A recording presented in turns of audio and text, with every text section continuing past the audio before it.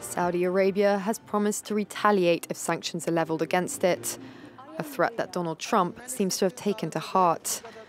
As the world's largest oil exporter, Riyadh could send prices soaring if it decides to cut production.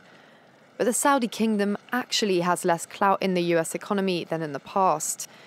In 2003, it was the country's largest supplier of petroleum, but it made up less than 12% of imports last year, as fracking and renewables increased the United States' domestic energy production. With its vast oil fields to protect, though, and an ongoing war in Yemen, Saudi Arabia is also the world's largest arms importer in terms of value, and more than half of its imports come from the US.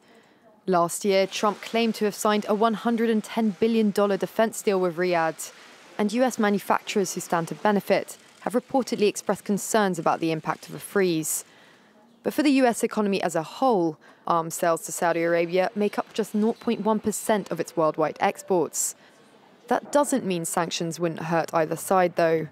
Saudi government money flows into many American companies, including Silicon Valley startups, as well as US universities and think tanks. Riyadh, meanwhile, is looking for more foreign investment in order to diversify its economy away from oil and address a high unemployment rate.